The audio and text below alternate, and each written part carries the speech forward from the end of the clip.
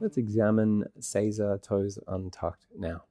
Now with the Seiza toes untucked, we're going to be accessing through our stomach pathway because we're getting through the front of the ankle, front of the shin, and then it comes and bifurcates around the knee.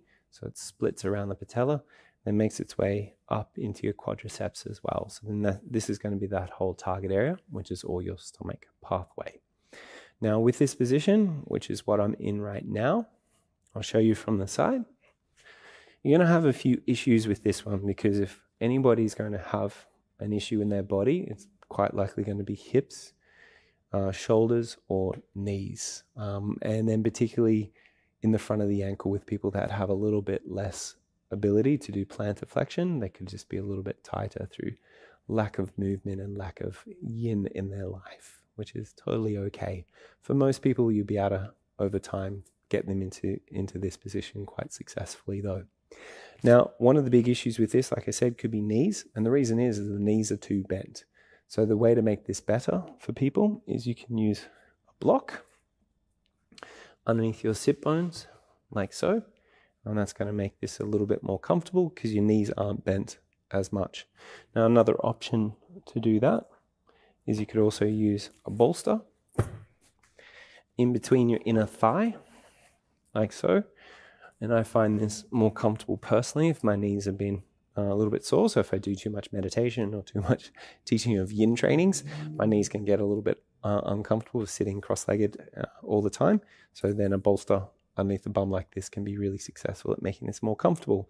If there's still pain, just keep going up so you can keep stacking them up. You know, put a couple of blocks underneath this, and that could be a position that works for them as well. Now, to try and give reprieve from the sensation that's going to be going on in the ankles, what we'll actually do is we'll double up the bolster and double up the mat in the middle of the mat, like so.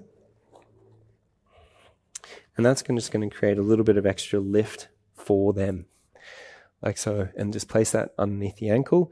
And then we're not getting as much plantar flexion, so that's the pointing of the toes, because we're just supporting that under there. You could also use a blanket if people need a little bit more lift in that position. So you could use something like that, roll up a blanket a little bit, have it this way just so the toes can come back over it and have that over the front of the ankle. This is preferable. It's just going to be a little bit more comfortable for people to have a little bit more space in this position. Now that you might find that this cuts into the cuts into the ankle quite a lot. So you might want to lift your bum up just a little bit. So again, blocks or bolster underneath the bum just to come a little bit higher. And then successfully everybody can come into this position. Now compression point could only be at the back of the ankle. And so this is where the calcaneus and the talus come together. So this is part of your ankle bone and coming onto your heel bone, compressing at the back here. So if it's just subluxed, so move posteriorly, they might get some sensation just in here, sort of behind the Achilles tendon, basically.